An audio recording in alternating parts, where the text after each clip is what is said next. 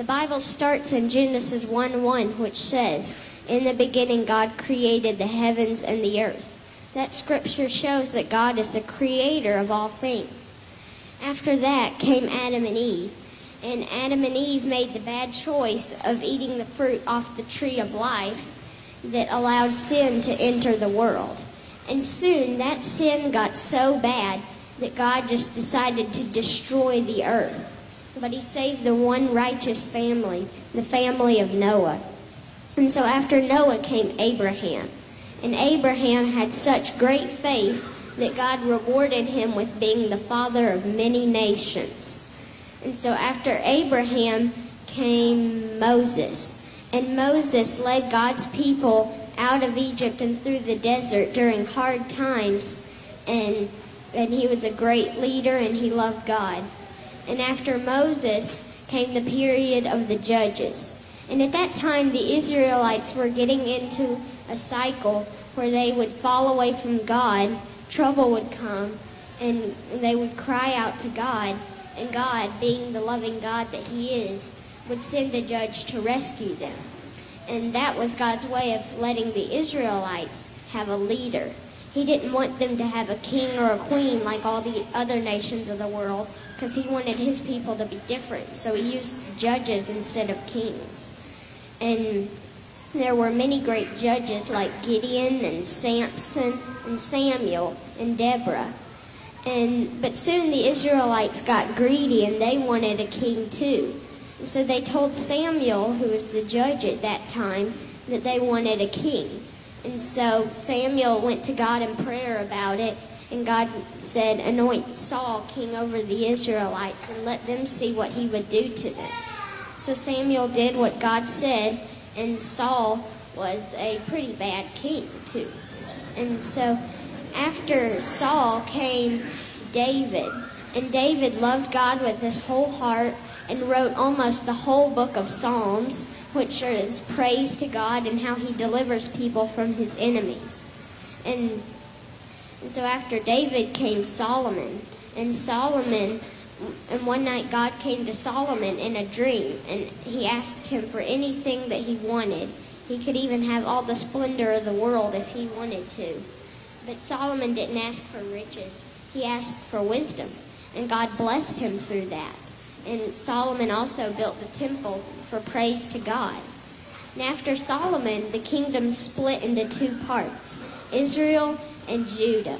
And Israel's kings were bad all down the line, like Jeroboam and Nadab and Ahab.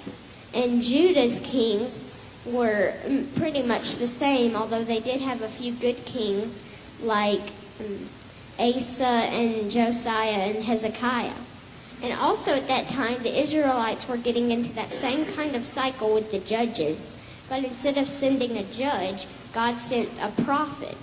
And prophets would tell about the future and what would happen if the Israelites didn't turn back to God. And some, like Isaiah, even told about Jesus, the coming Savior. And after all the kings and the prophets, there were 400 years of which nothing was recorded in the Bible. And then the Bible starts back in the New Testament, and Jesus was born into the world, and he taught and told parables and did miracles so that we might believe in God and turn back to him. But that wasn't all God had in store for his son. He wanted him to die on the cross for our sins. So that's what Jesus did. He took all of our sins upon us so that we wouldn't have to die for them. And then to show his power over death, God raised his son back up from the grave. And so after Jesus had ascended into heaven and gone back to live with God, the Holy Spirit came upon the disciples, and they started to teach and preach in different languages. And also at that time, there was a man named Saul. And Saul, what he thought was right was to beat Jesus' followers. And if he didn't have them beaten, he had them thrown in jail or even killed. And on his way to a city called Damascus, God blinded him with a bright light, and Jesus called out from heaven, "Saul, why are you hurting me?" And so that bright light blinded Saul, And so God called Ananias to teach and preach to Saul about God. And later Saul was baptized, and his sight returned. He also changed his name to Paul. And Paul went around to many countries teaching and preaching about God's word.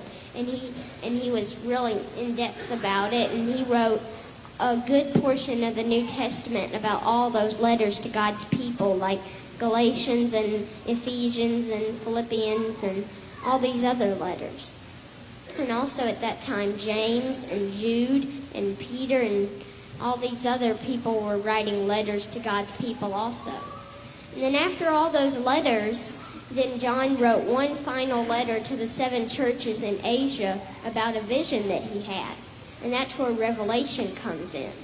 And Revelation is all about John's vision of what would happen in the end.